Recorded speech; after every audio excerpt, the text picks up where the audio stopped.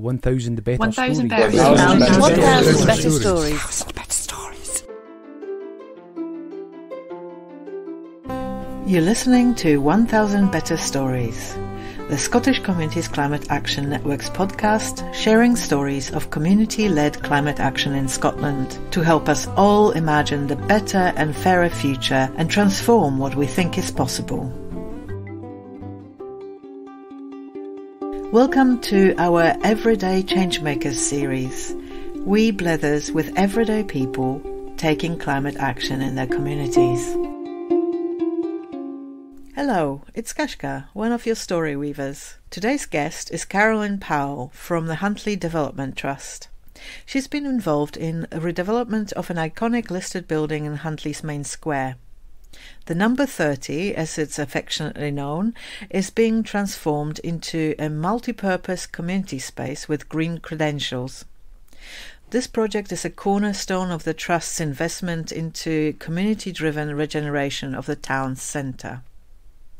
I caught up with Carolyn at Stirling at the May gathering for the Climate Action Towns project, supported by Architecture and Design Scotland. She was one of the presenters in an aspirational showcase of towns taking a place-based approach to issues facing communities locally, including the climate emergency. I started by asking her to describe the building she's been working on. The building is in the middle of the town square, and what's wonderful about it is it's slightly magical. It has a tower at one end, and albeit that tower is not hollow, there's something about it that's reminiscent of a castle. And you can imagine children making up stories about it.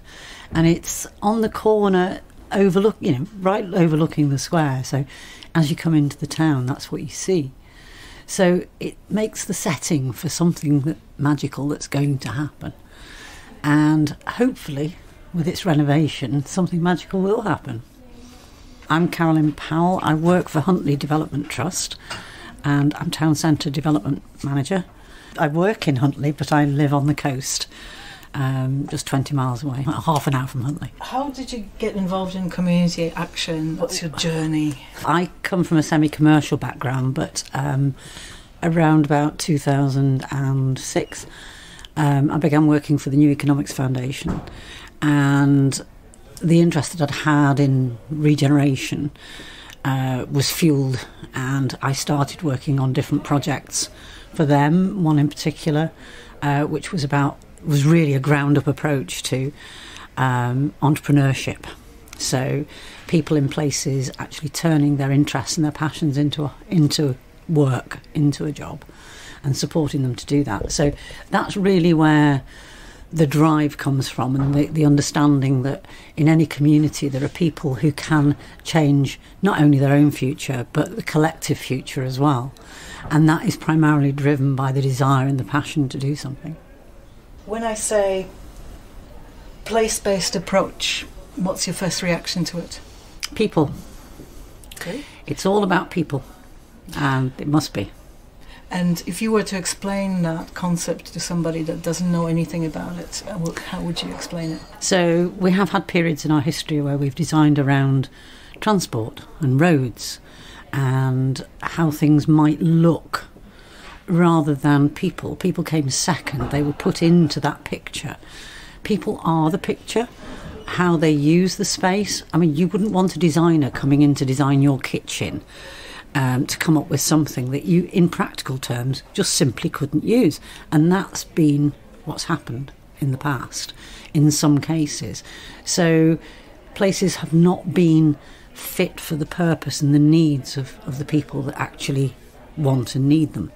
Whereas that's now being reversed. So we look at people first, and we also look at what might happen. How might we want to do this? How would we want in the future things to be different? You know, we might think that, okay, so we change this to make it more useful to people, to be more purposeful. But then we also build into that how we would like to build green space in the future. We might not be able to do that right now, but if we change the traffic flow, if we have more people using sustainable transport rather than individual transport, we might then be able to create more green spaces. So we need to think ahead with those things as well. What was the biggest challenge that your community group or your project had to overcome, and what lessons you've learned from that you can share with people? Probably the communication of it, because there are so many strands to it. There's no single soundbite that will, answer the question as to how it's been designed, how it can be used in the future, and the way that so far, and this will continue because it's not quite finished, to get round that has been actually bringing people into it, even during the building process, so they can start to see, well, it's taking so long because the thing is falling down. And they could see that for themselves. And then later on they can see the spaces. Oh gosh, we can use that space. And oh, there's a staircase there, and oh, there's a lift over there. And suddenly it's a real thing. But communication's quite a tricky one, because small pieces of information invite criticism. And yet you can have too much information where it's changing, so it's very hard to keep that momentum going with it. Who or what inspires you? Actually, this is going to maybe sound a little strange. Change inspires me. Everything is in a constant state of change. And change is a good thing because you can't renew without change. Without change, things die. And that kind of resistance to it is, it's so complex. But we need to embrace change. Now, that's assuming all change is good, but of course some change isn't necessarily. But change inspires me because it can make things happen, it can stir things up, it can activate and inspire and really trigger something. What is your most cherished possession? His name's Angus. He has 4 legs and a tail. And in order to come here today, for the very first time last night, he went to kennels. And tomorrow morning I pick him up. So, yes, he is without doubt my most treasured possession. I shouldn't say a dog's a possession.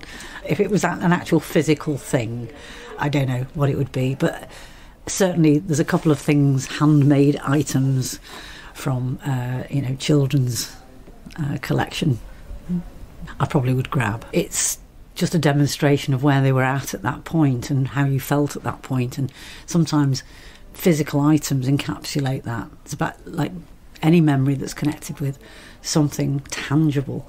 It just evokes the memories of that period of time. If you could imagine Huntley or the project of the centre of town in 10 years' time or 30 years' time, and if you could just close your eyes and spend a second thinking about that, and I'll ask you for one single memory from the future that you could share with us about this place. So I live half an hour away, so I've just gone there, and the first thing that I'm struck by is the number of people that are actually walking through the middle of town. That's because they can, because the traffic's now been diverted, and it suddenly looks green, so it doesn't look all grey, because the buildings, obviously, they're greyish in colour. But it looks quite green because there's these trees in the centre and there's places to sit and people are chatting. And there's tables and chairs outside number 30 and there's tables and chairs outside the bookshop. And people are sitting and they're chatting. Older people are chatting to young people. The youngsters are coming through from school, but instead of heading straight down to get different types of hot food, they're stopping to say hello to people in the town, not just in their groups. And they're going into different places. And they look cheerful. And there's a feeling of excitement. It sounds chattery busy, but not bus driving through the middle busy. So it's quite a different feel. There are some rather lovely smells because there's the smell coming from the Lovely Bank restaurant, which now exists, and there's different smells coming out of number 30, and in the corner there's somebody's baking bread somewhere, And there's notices about things that are happening that people are being invited to. So, yeah, I don't need to shut my eyes for that one. That's real. Is there anything else that you'd like to share with 1,000 Better Stories podcast listeners? It's not an easy thing, and people can give up because it is tough. And, make no bones about it. But I think the most important thing is don't lose sight of these dreams. And, if there was a criticism of the way we've all been in the past, it's not that we've been over-ambitious and failed. We haven't been ambitious enough. Be really, really, really ambitious. What have you got to lose? Just do it. Check out an excellent blog on Huntly's Development Trust's website for more stories about Number 30 and other wonderful work they're doing to make their town better for everyone. And if you're interested in finding out more about the 9 towns involved in Climate Action Towns project, I highly recommend the short film by Birken Birol, which is available on ANDS YouTube channel. I've put the links in the show notes for you. As you might have noticed, Everyday Changemakers is a new format we've introduced for 1,000 Better Stories podcast to help us showcase more of the amazing work done by communities across Scotland and show that everyone can make a difference. Let us know if you'd like to share a story of a changemaker in your own community, and we'll arrange for an interview with one of our field reporters. Or maybe you would like to interview someone yourself. We're planning training in audio recording and editing soon. If you're interested, get in touch with me on stories@scan.scot. Until next time, keep making a difference out there. Thanks for listening. If you enjoyed this episode, please give it a like and share it with others. It'll really help us reach a wider audience. If something exciting is happening in your own community, be sure to let us know so that we can help you tell your own story. You can drop our story weavers a line at stories@scan.scot. It's scan, SCCAN, .scot, SCOT. We also offer training and mini-grant support to community storytellers. To keep up to date with our offerings and everything Scan, check out our website at scan.scot or find us on Twitter, Facebook or Instagram, or simply sign up to the newsletter.